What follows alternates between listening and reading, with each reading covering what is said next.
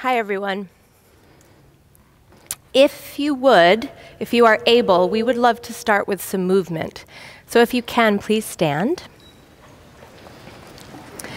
And we're going to start with a prompt where I ask you to conduct an imaginary orchestra. So perhaps you are leading in the string section, followed by the wind instruments, and you are creating a symphony of beautiful sound.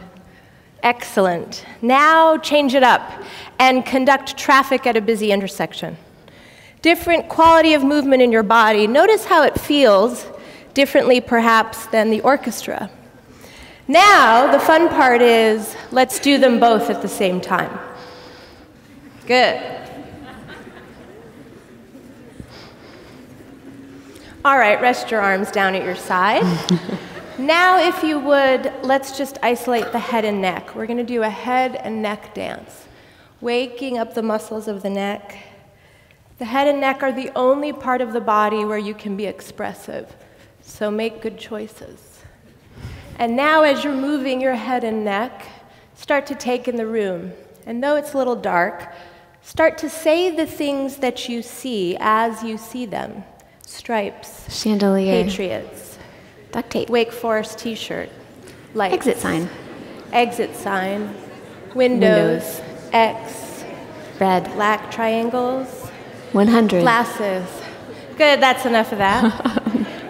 Excellent. Now everybody make with your body an angular shape. And now change it up, make a circular shape. Go back to the angular shape. Find a different pathway to travel from this angular shape to your circular shape.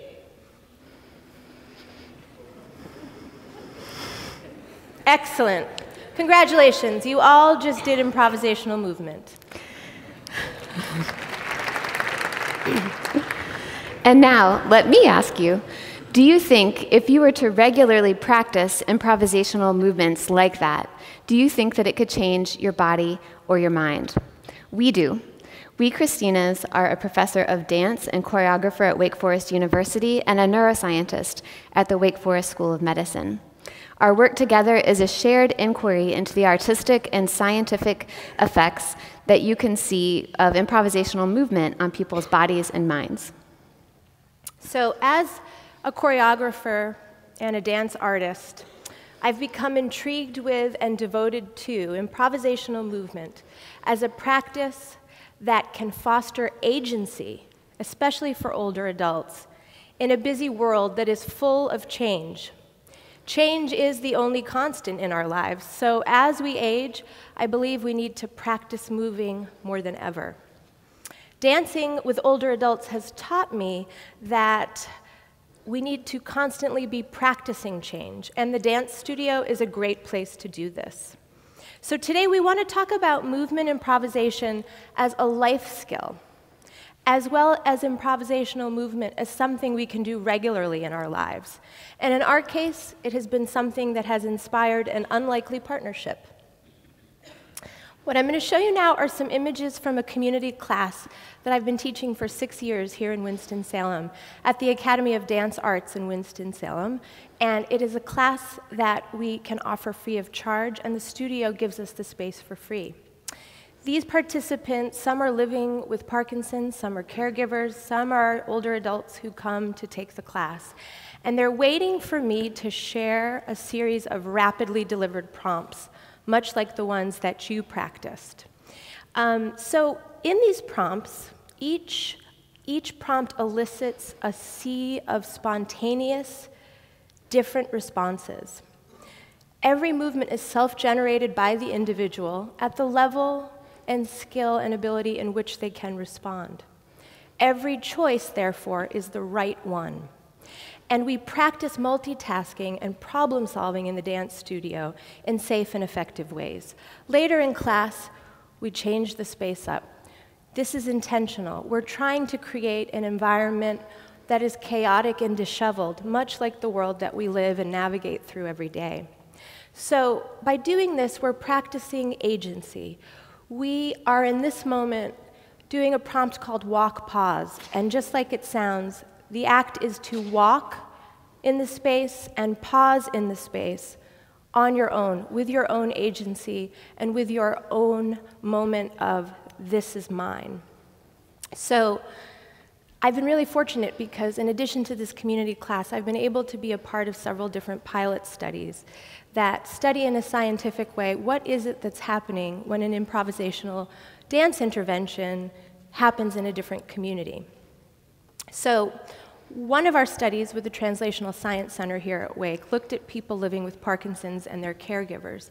And on the left, you see a participant who's tasked, before the study began, with the ability to just stand out of a chair and raise her arms.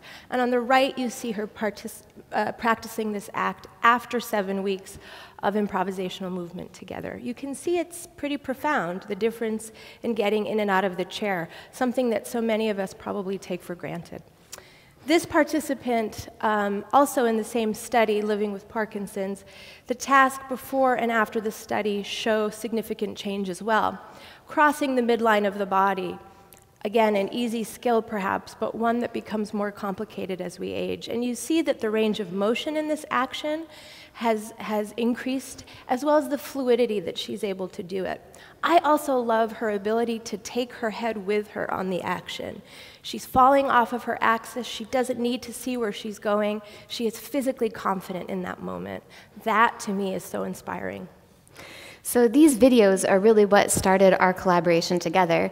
I saw them at a presentation sponsored by the Wake Forest Translational Science Center. As a neuroscientist, they really caught my attention. So part of my work looks at how things like aerobic exercise that you might normally do affects the brain in older adults. But what Christina was doing was totally different. Nobody's walking on a treadmill. There are no repetitive movements. In fact, it's deliberately non-repetitive. And yet people are getting real benefits in standing, walking, and balancing. On top of that, what she's doing is in people with active neurodegeneration, right? So they're going through this process and they're still having these benefits. And not only that, but she's not even giving them feedback on their movements. So they're doing all these different things. She's not telling them if it's correct or not, and yet they're still getting benefit. So it seemed to me that this is thinking about moving in a very different way than I was used to thinking about it. And it was interesting to me to think about how that might be changing people's brains. Also, as a human, I could see that Christina was changing people. As a neuroscientist, I believe that if we can see that change, we can measure it. And now I'm going to tell you a little bit about our scientific work together, which really is just beginning. So Christina mentioned to you that the videos that you saw before were part of a pilot research study that she did with Dr. Glenna Batson at Winston-Salem State University in people with Parkinson's disease. So we've now taken this work and translated it into a community of people with early stage memory loss. That may not seem intuitive to you, but you may not know that the same neuropathology that affects memory can also affect people's mood and balance and gait, and that are taken care of in other regions of their brain as well. So we really thought that what Christina was doing might help ameliorate some of these secondary symptoms of memory loss. In addition, we think that improvisation might be a uniquely good fit for people with memory loss because, as you saw, it doesn't necessarily rely so much on memory. So, maybe you don't remember how to get from your angular shape back into your circular shape, right? But it's okay, because you're going to move right on to the next prompt, and every choice you make is the right choice. So there's no judgment. There are no wrong choices. And some of these core principles of improvisation, like having no judgment, are really important when you're undergoing a neurodegenerative process that's out of your control. I also think it's really important in Christina's work that she includes caregivers and care partners. So the process of memory loss, or really any neurodegenerative disease, can be very dehumanizing. But this class and improvisational movement creates a really democratic playing field for people coming in. And now I'm going to walk you through some of our ideas about how improvisational movement may be changing people's bodies and minds when they're undergoing early stages of memory loss. And I'm going to do it using a diagram that uses data from our pilot study. So Christina's class obviously has a movement component, and you all participated in part of that. And what we saw in our pilot was that that movement resulted in improved balance. And the improved balance went along with increased connectivity in somatomotor brain regions that are important for movement, and we were able to measure that. Christina's class is also highly social, and you all kind of experienced that as well. There was a lot of giggling. There was a lot of looks of disbelief. There was a lot of looking at your neighbor like, are we really doing this? And that social engagement is really powerful. And in fact, the largest support group for Parkinson's disease in our community came out of Christina's class because of this deep social engagement that arises. In our pilot study, we saw that people's symptoms of depression and mood improved and their apathy decreased. And this went along with increased connectivity and brain networks that are important for social engagement. Another piece of data that I don't have illustrated for you, but we thought was intriguing, was that when we asked people in Christina's community class about different things that were changing, one unexpected thing they reported was 100% of them said that their empathy for other people increased. And so because of this, in the pilot study, we included a mindfulness questionnaire, and that was one of the most reliable increases we saw before and after her intervention. So we feel that all these changes combined come together to improve quality of life, both for the person experiencing memory loss and their care partner. There are a couple other important points that I want to mention. One is that we're not suggesting that this intervention is curing disease, right? You still have Parkinson's disease, you still have memory loss, and those diseases are going to continue to progress. But this may be a really important way, engaging in an arts practice may be a really important way to help you live with those diseases and live with the experiences that you're having. Another quick point I'd like to make is that it is very tempting when you see beautiful brain images like this to get caught up in the idea of this is the brain, part of the brain that's changing with improvisation, or the part of the brain that's improving. But what I really want you to walk away with is that these brain images are one lens through which you can see the benefits of an arts practice incorporated regularly into your life. So as a choreographer and teacher, working with older adults in the dance studio is similar to the ways that I work with my undergraduate students. The same guiding principles of trying to instill a regular arts practice in your life are there. And while I'm grateful that the class has yielded some therapeutic benefits, I'm not calling what I do dance therapy. So what is it then? What are we practicing in the dance studio? I think we're practicing how to be human beings. Movement is a human condition. It is both an art and a science, and this should fascinate all of us. So ultimately, I have a deep appreciation now for art and science together, and in our case, dance and neuroscience. Most importantly, though, I think the message is about unlikely partnerships, and that we need to make space and room for them in our lives. So throughout our process together of writing grants, publishing in journals, going to arts and science conferences together, I'm grateful for the way a neuroscientist has taught me so much about art. And I'm grateful for the ways that my experiences with Christina have informed my life, both personally and professionally. So on a personal note, one of our family's New Year's resolutions last year was to attend a live performance every month, and I'm proud to say that we did it. And I would say in the work sphere, one of the most important things that I continue to learn from our collaboration is that it's important as a scientist to try to measure the unmeasurable and not be afraid of that. So when I think about the work that I've had over the past 3 years, and I think about how different it would be if I had been unwilling to have this conversation with Christina, because how in the world are you going to make a scientific protocol out of improvisational movement? Or even if you did, who's going to fund you to do that work? But just the willingness to be in that space and have that conversation and try to measure something which I would still say is unmeasurable has really pushed our work and our thinking and our understanding forward. So we often think and reference MacArthur Award-winning genius choreographer Liz Lerman in our work. She's written a really wonderful book called Hiking the Horizontal, where she challenges us to look at the hierarchies that we create within the systems that we operate in.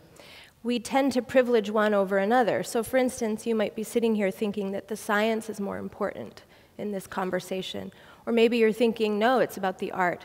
Well, for us, these things have to live on a horizontal playing field. And we treat them as equal players. Or perhaps you're looking at us as professors or as idealistic scholars, and that this work exists separate from the community. But again, we work together and work horizontally, hiking this terrain together. So this willingness that we've had to meet each other, hiking a horizontal, has changed the landscape of our work. It's opened new paths to engage more deeply in our separate work and also extend our shared work. So I'm delighted that we're working towards trademarking the name IMPROVment as an improvisational movement curriculum that can be further disseminated and developed, and we have a website for that. As I've already mentioned, we've completed a couple of different pilot studies funded through the Translational Science Center and through the Blue Cross Blue Shield Wellness Initiative here at Wake Forest, and we're currently recruiting the first wave of participants for our randomized controlled trial funded by the NIH to test Christina's method. As a choreographer, we work now intergenerationally. I am delighted to bring dancers as young as age 5 or as young as age 86 into the studio together, where collaboratively dance making takes place. Our scientific team has started working with senior services in our community to look at investigating a beautiful program that's going on at the Tab Williams Adult Day Center of intergenerational kindermusic. Or also with senior services, we're working on an app so that our most vulnerable homebound older adults can have access to movement like this. And a certified nursing assistant or another home health aid professional can be with them in their living room or in their kitchen going through these kinds of prompts together. Also, May 3rd and 4th this year will be the third time that Wake Forest co-sponsors the Aging Reimagined Symposium. So this is a multidisciplinary aging symposium where we bring in thought leaders, international thought leaders in the world of aging from many different disciplines. And we co-organize this with our colleague Danny Kim Shapiro. And what really got this started was the wonderful interactions that we've had and the way that this shared understanding has pushed our work. We wanted that to be available to our colleagues and to the community. So this is an event that people in the community also can attend.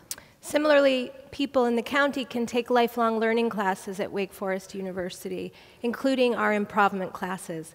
All of this, and we know there's so much more ahead of us that is yet unknown. So science and art may seem disparate, but making space for unlikely partnerships has helped us see commonality. We are both engaged in rigorous modes of inquiry, and we are informed by each other's understandings. So one of my favorite examples of this is falling. This is how we see falling in geriatric medicine.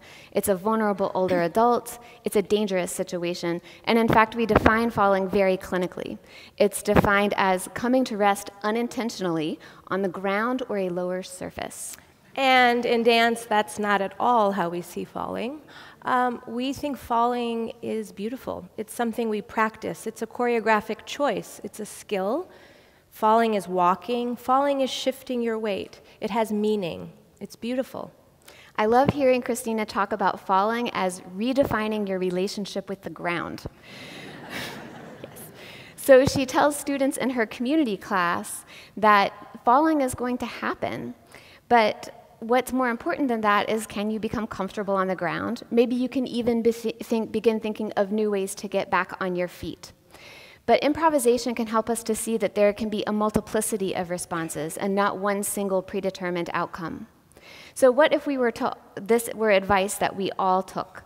What if we said, it's time for us all to begin redefining our relationship with the ground?